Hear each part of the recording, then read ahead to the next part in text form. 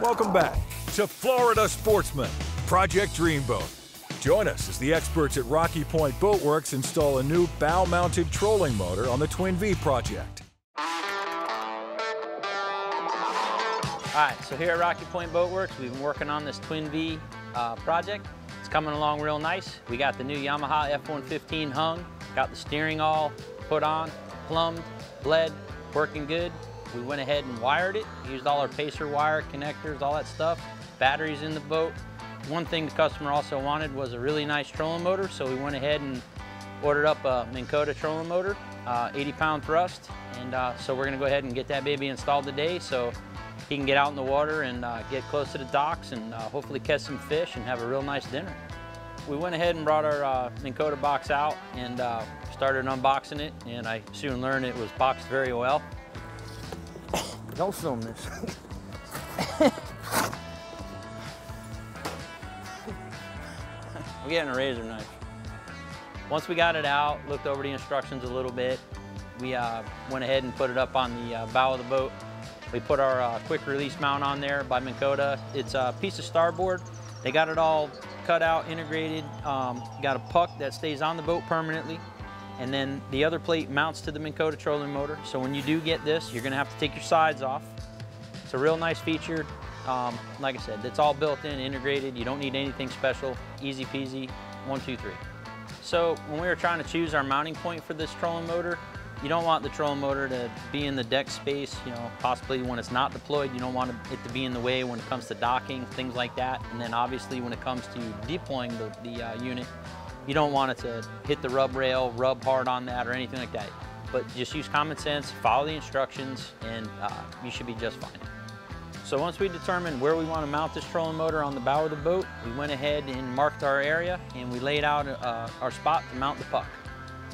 So once we get our puck up there, all bolted down, we want to go ahead and reinstall the trolling motor, double check that we got this thing in the right position and that it deploys easily and clear of obstructions and free movement, all that kind of stuff. There she blows like a hump on a snow hill. It's Minn Kota Tararova. How do you say that? Tararova? So after we get the trolling motor up, it comes down to the electrical side. I noticed that the boat already had a pre-existing plug in there. So I'm thinking, this is great, less work for me. As it would be, it wasn't. The wire they had run up to the plug was a bit oversized and it's been in there a little bit. And after trimming back some shielding, we noticed the wire's a little cruddy. So there I went to Pacer's website, ordered up some 8-gauge duplex, which comes 2 8-gauge wires in there, positive and negative. Ordered up the correct footage I needed and went ahead and moved forward. Got everything new in there, so everything's gonna operate real nice. So we got our wire pulled up to the console. This trolling motor happens to be 24 volts. So we want to go ahead and create a series circuit. So we're going to take 2 12-volt batteries, tie them together. You're going to take the positive to the negative of the opposite battery. And then from there, you're going to take your negative and your positive that are left over coming out will make 24 volts. From our plug, you have your positive and negative. They're going to come into the console. So when they come into the console, you're going to take your positive lead from the plug and it's going to go to the output side of your resettable breaker. From the input side of the breaker, that will go to the one side, positive side of your battery system that you just did, the series system. Then your negative is just going to go directly to the opposite battery. And then your circuit's complete. You got 24 volts. So the customers provided me with a Minn Kota charger. There's a 3-bank charger system is what we're using because we have 3 batteries. You might say, oh, but you have a 24-volt system. Doesn't matter. You take your lead, positive, negative, put them on the battery, same on the other one. As long as you do it that way, it's still a 12-volt system because they're not in series at this time. Very simple, very easy. However, it is also important when you're setting up your battery charger that you select the correct battery setting. Everything's on there, and this is a push-button system, so it's real easy. Select it, lights will flash, it'll highlight the battery selection that you need.